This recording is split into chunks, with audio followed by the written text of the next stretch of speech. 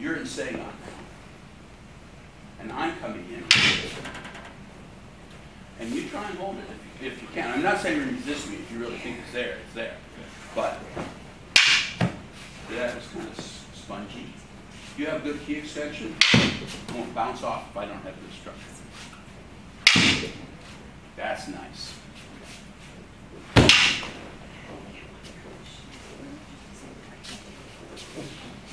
So, who knows what I just did?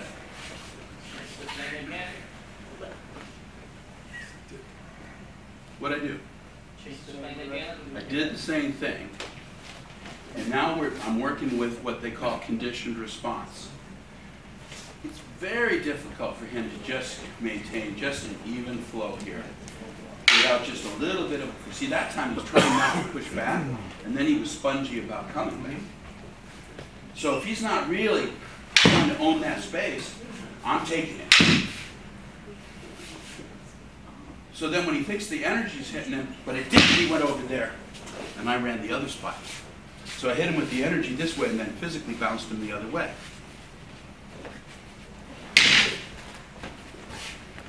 Yeah. Play with it. So if you're doing, that guy's already stabbed you 3 times. If you get the big, they killed you already. Your sword hasn't even started forward yet. So we talked about I have to stand properly so that when whichever foot I want to move, pick it up and move. There's no time lag here. See? And then if you want to fix this problem, you take it in stages. So what has to move first here, other than my mind? I mean physically, what has to move first? Sword. And the sword moves why? Almost. What part of the body? Okay, so if I'm standing obliquely like this in Gedan also, before I can even start moving, because I'm facing this way. This is the natural way to walk if I don't change the hips. That way. He's over there, so I don't want to go that way. So the first thing that happens is the hips. At the same time, that's brought the sword to here. Then, what we were just talking about, that left hand is accelerating the tip up to the line. So, you want to practice this? So, you want to evade it? Try and evade it. Too late. Too late. You get to the point where he has trouble evading it, it's starting to be fast enough. You're doing this, he already beat it and killed you. It's just too slow. Okay? So get this piece first. Can I get the sword up there? Can I get the sword up there? Then, release the body. Listen to the sound.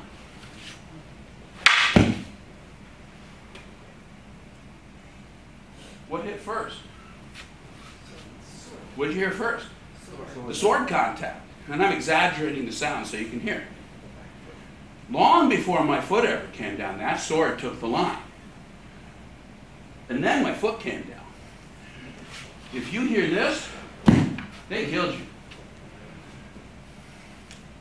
Because I better take the line, grab your sword out, I better take this line before this body starts moving, because then when he tries to kill me, I already took the line. But if this is, it's already over. That make sense? So then, on the move, this piece,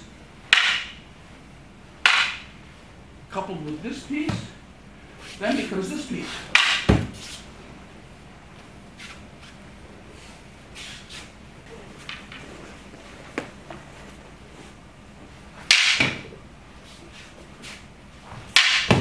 Very good.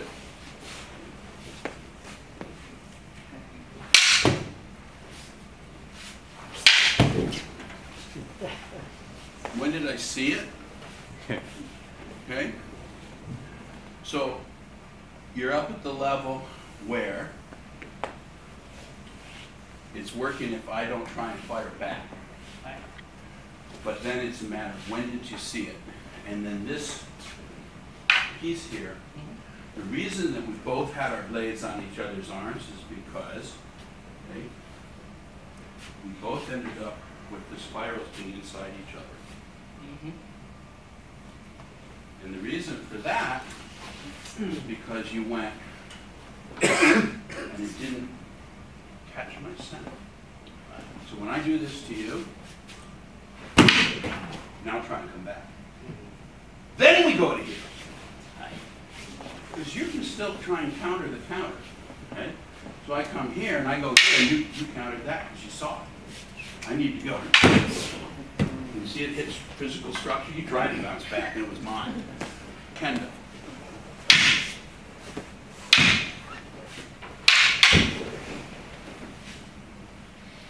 Okay? So, conditioned response. I hit him with this, I let him react to it. I'm already into the other spiral. Okay? That would be, for some of you, something you should practice. Get really fast at that, because we're skipping steps for some of you. Okay? Some of you guys that have trained with me have done that stuff before. Okay? So what we're doing here now is that the first hit is not physical anymore, it's just energetic. We skipped the first hit. He still thinks it's happening. Energy-wise, there's no difference between this and this. Energy-wise. Because there was one hit and then a second hit. The only thing that changed was the first hit is no longer physical. But I hit him with that, but the sword went over here. And when they reacted to what they thought was coming, it's even easier. Okay? So a little more. Now what?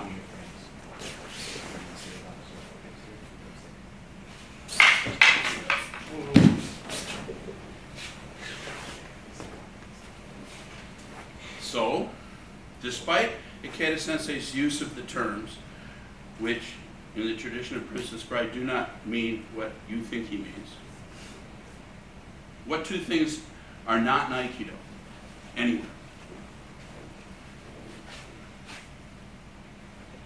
Pushing. One of them? No pushing.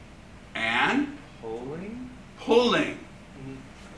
So, despite the fact that Aikido Sensei talks about pushing and pulling, when he's talking about it, he doesn't mean the way you typically mean it. Because most people, when you say push, think this, and when you say pull, and he's not doing either of those. Okay, so, if Gus comes here, and he beat me, he had it, he's in, and he pushes, I don't resist it. So you were really nice, you stayed there, you were really strong, and because you were so strong, when he pushed you, you went like that, and everything worked great.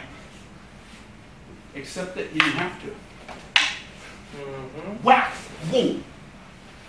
So, see, it's another opening.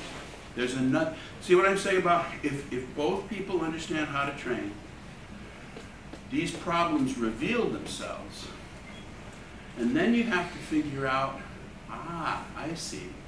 That looked like it worked because it broke my balance, but it only broke my balance when I was, I wouldn't say stupid, I would say inadvisably tense. It makes people feeling, this was inadvisable. Okay?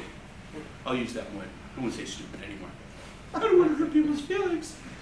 I might not make them feel validated. Sorry, never mind. That's an old thing. So, when I do this with Gus, okay, if I push here, he should just enter. Now, don't stay back there and do it. Put that in my face. Okay? So how do I not let that happen? There's no push. Try and come in with the other end. I'm never dealing with the weapon. The line of intent's here.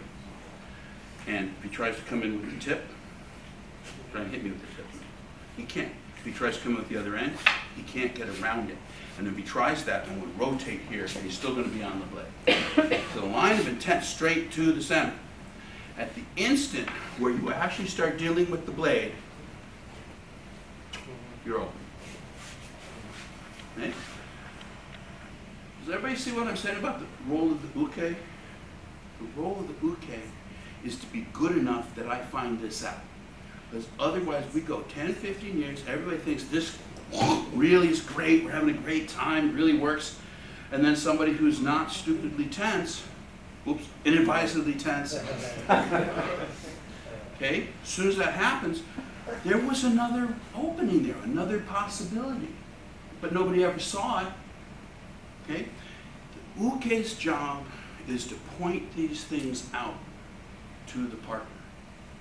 Because if we're going to train the uke and the nage to be good martial artists, they're both supposed to be training to see these things.